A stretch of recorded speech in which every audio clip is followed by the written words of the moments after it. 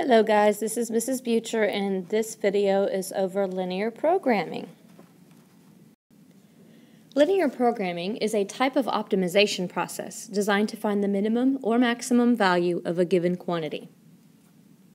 Linear programming consists of some constraints, which is going to be your system of linear inequalities like we did yesterday, and an objective quantity, which is a separate equation that represents usually cost or profit. Could be other things, but most often it's cost or profit.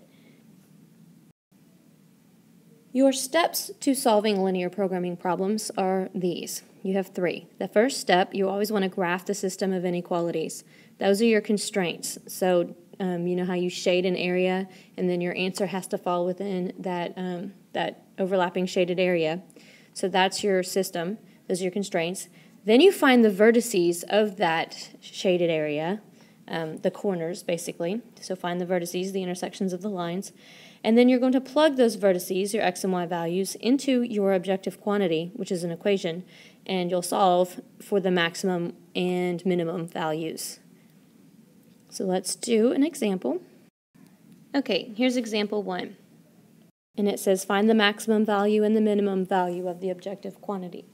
So I've just set this up for you. I've given you all the parts you need. This is your objective quantity. So it's P, probably profit, equals 20x plus 40y. And then these are your constraints. It's your system of equations. So now, and then here's a graph for you to plot them on, and then I ask you what the minimum and maximum values are at the bottom. So let's graph our constraints just like we did yesterday. We've got x is greater than or equal to 3. So that's a vertical line, solid, through x is 3. Greater than or equal to means we're going to shade to the right of that. All right, y is greater than or equal to 0. So that's y equals 0 there. Greater than or equal to means we're going above that line. And 4x plus 6y is less than or equal to 24. So you could put that in slope-intercept, or you could just look for your x and y intercepts, which is how I like to do it. So when x is 0, then 24 divided by 6 is 4, y is 4. When y is 0, 24 divided by 4 is 6, x is 6.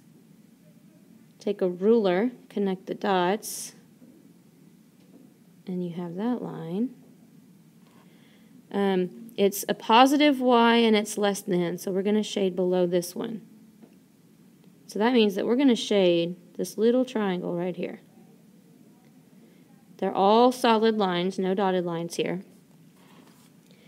And we now need to find our vertices. We need this corner, and this corner, and this corner. So when you find the intersections of two lines, you're solving a system. You can use substitution, graphing, elimination, whatever you want. In this case, it's easy to see on the graph that we have our corners. We're going to write down our corners. Always write them down. This first one here is going to be 3, 2. The one down here is 6, 0. And the one here is 3, 0. We can label them on the graph too. All right, so we've graphed our system. We've found the vertices, the corners, and now the third step is to plug the vertices into the objective quantity. Each one of these is an x and a y, and so I'm going to plug them in up here for x and y. And I'm going to find all my different values of p at each of those different locations. So I didn't really leave room. Let's see if I can squeeze it in at the bottom. For our first corner, 3, 2, I'm going to say P equals 20 times 3 plus 40 times 2, and that gives us 140. For the second corner, 6, 0, and it doesn't matter what order you do them in, but our P is 20 times 6 plus 40 times 0 gives us 120. And then for the other corner, our P equals 20 times 3 plus 40 times 0, and that gives us 60. So our profit at each of these points, we now have 140, 120, or 60. So let's answer the questions then. It says the maximum value of P is, and the maximum value we found was right here, the biggest one, 140, when X is 3 and Y is 2. And the minimum value of P, the smallest, was this one, 60, when X is 3 and Y is 0. And so tomorrow we're going to take these types of problems and we're going to apply them to real-world situations, and you'll be able to find the answers to if this was a profit equation or something like that.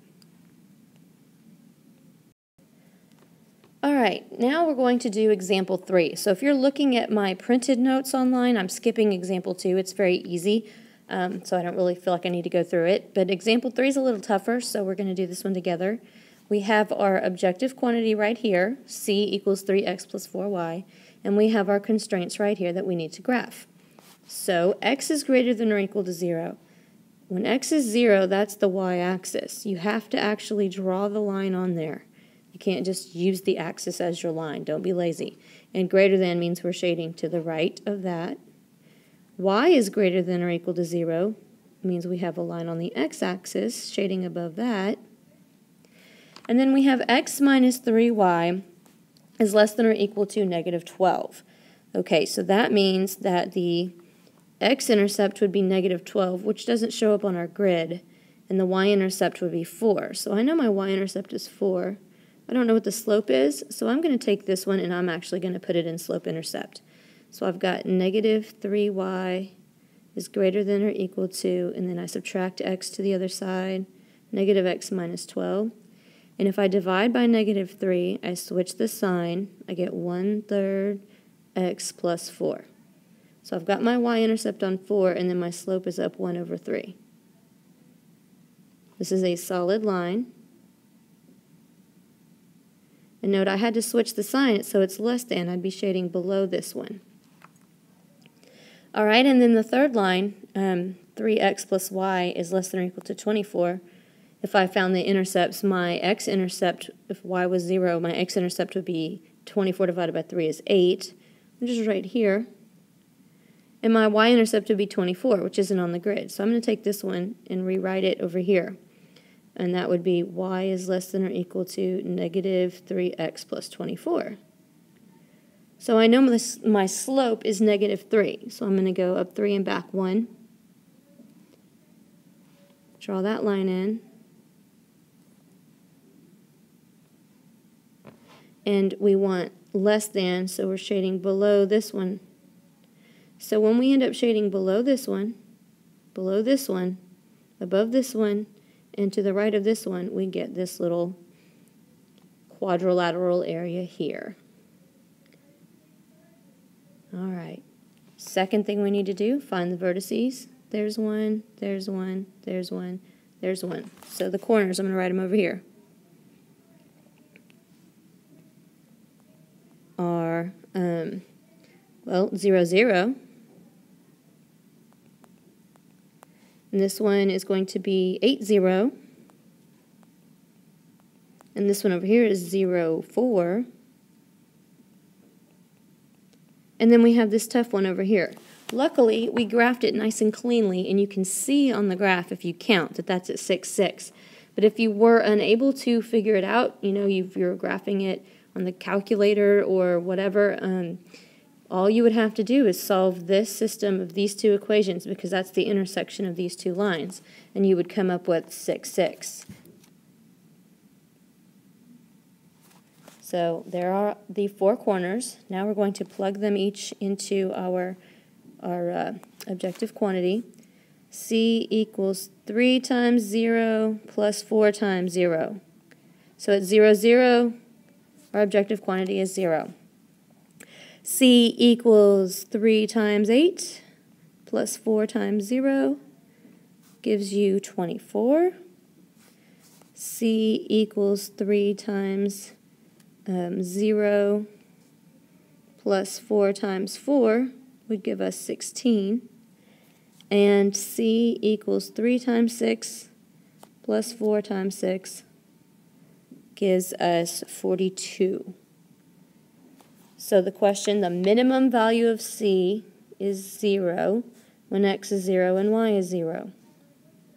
The maximum value of c is 42 when x is 6 and y is 6.